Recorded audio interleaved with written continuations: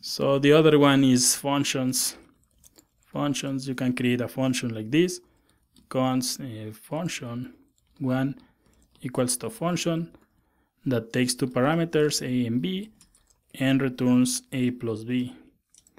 The object-oriented way, or the object way, is going to be const function2 equals to new function, and the code is going to be really weird. You're going to add a, b, and here we're going to add another comma, return a plus b. So definitely I don't recommend to use this. For me, this approach is way better. So we're going to add function 1 and function 2. So save this, and we need to pass something here.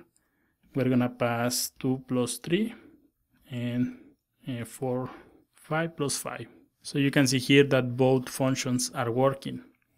You can also create objects. So an object normally is going to be like person1 equals to name. And I'm going to add my name here. You can add yours. Person2 equals to new object. And then you pass in the parentheses the object. Like this. So we're gonna remove this. And we're gonna send to the console the persons. So we have an error, person is already declared, and you can see here on the top, yes, we have person2. So I'm gonna comment this, and you can see that both are printing the same, because here we're using the object to create an object, and the other one is already an object. So the last example is going to be arrays. You can create an array like this, array 1, square brackets 1, 2, 3, 4.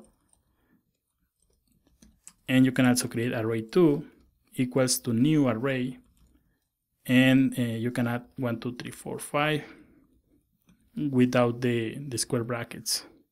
So send these values to the console, and now you can see that we have two different arrays.